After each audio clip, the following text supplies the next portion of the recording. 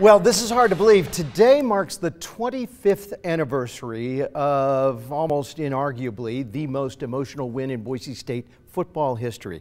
Legendary coach Pokey Allen, cancer-stricken, unable to be on the sidelines in what would be his final season, returning to Boise from a Seattle hospital to coach the team against New Mexico State in Las Cruces. Tony Hildy in the final moments of the game hit Ryan Akibi here for the 33-32 game-winning touchdown, and Pokey Allen won his first and only Division I-A football game.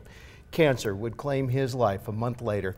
The Broncos finished 1-10 that year, but the memory of the team and a few fans who made the trip celebrating a victory with this man, Pokey Allen, is what made the 1996 season so memorable. November 16th, 25 years ago today. I was there. Wow. And I can tell you, there was not a dry eye for anyone who had blue or orange on that night. It was incredible. I bet. That gave me chills, Mark. That was excellent. Amazing. Good tribute.